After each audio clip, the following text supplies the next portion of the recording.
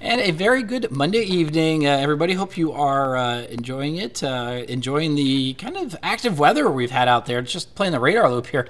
We didn't even have some lightning out there earlier. Not sure you could catch it there in the last few radar scans, but if we just pause this and go ahead, you can see it right there. In fact, about 6 o'clock, we had some lightning there south of Minot.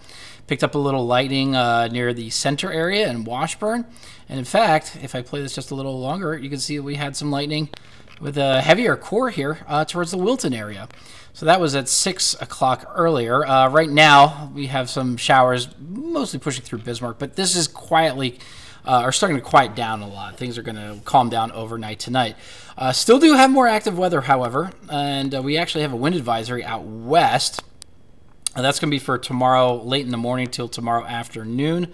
You can see it off towards the west there. Temperatures tonight, we're not looking at anything too extreme. In fact, temperatures tonight are going to be pretty mild, getting down to the mid to upper 20s for everybody. Your highs tomorrow, temperatures are getting up into the 30s and 40s. Now, that means that most of the precipitation will be in the form of rain, but we'll see a little bit of light snow mixing in there as well. So let's go through your forecast here. 3-day forecast for Dickinson, rain, snow, and very windy. We're going to be talking about more about that coming up at 10 o'clock. Very windy out towards the west for Williston as well.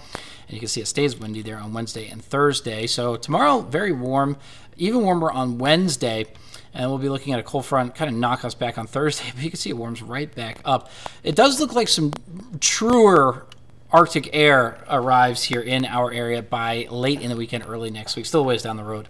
But again, we'll be talking more about the big story coming up, which is going to be that wind, and we'll show you how strong we expect it. That coming up at 10 o'clock tonight. We'll see you then.